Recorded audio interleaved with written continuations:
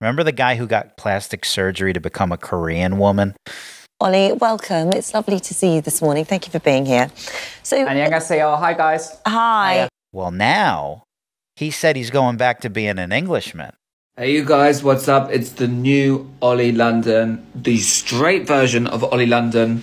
No more Korea, no more being Rose from Blackpink. It's the real me, guys. And my wish for 2023 is to go to the Philippines, find a beautiful Filipino girlfriend and get married and have Filipino babies. So guys, this is the brand new me. See you guys soon in the Philippines. Mahal kita, gusto kita. I hope you like my new voice, by the way, guys. This is my brand new voice from all of my hormone therapy. This is the new me, guys. I mean, what the hell? There's no backsies. You can't just go back, can you? No, apparently you can. He's a Christian now. I mean, he's on Fox News now. I started dressing as a Korean woman, and I realized that was a big mistake, and I just want to be a boy. I mean, this is a whole different person.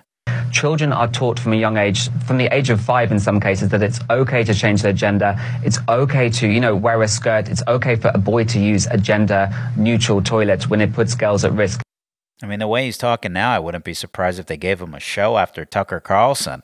Now that would be a smoother transition for him. Tucker, what happened years ago when kids used to go to school, they used to idolize Superman and astronauts. Now kids are being pushed this radical ideology. They're taught to idolize weak men like Harry Styles, weak politicians like Beto O'Rourke. Why is this happening, And is it any wonder people like me fall victim to this? I do got to say, he is on to something with this Harry Styles thing. I went to the bookstore the other day, right? And I kid you not, and I took a video of this to prove to you. I go to the music section, and I kid you not, almost every other magazine is of this guy. What is going on here? Just every magazine all at once just decided to make an entire magazine dedicated to this guy. I mean, I don't get it. I mean, they really do push this guy on the people. I mean, let's be honest here. This isn't a conspiracy. I mean, there's a lot of artists out there and not a lot of magazines.